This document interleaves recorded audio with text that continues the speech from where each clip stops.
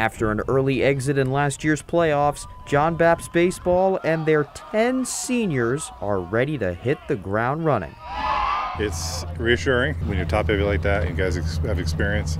It makes all the difference. For those 10, this season is a culmination of a years-long journey together. We've all grown up together, and a lot of us just have great chemistry. It's really nice having played with all these guys for so many years. It's really nice building up to this moment this year. The Crusaders lost to 11-seed Foxcroft Academy in the first round of the Class B tournament.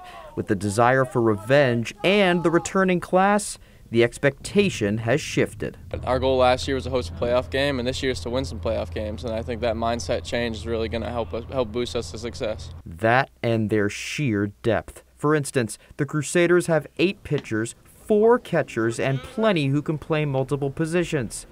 No spot is safe. No, it's really good because we can all battle and push each other for spots. You know, we can't take any practices off. We have to always go out there. All of us have a spot to lose. Nothing's set in stone, especially when we have this much depth. And there's no denying that the talent is there with already developed skills, so all it comes down to is making it happen come first pitch. You know, for us, it's just about executing. You know what we have to do is being smart, being focused, and for us, we know we're going to pitch well, we know we're going to play defense well.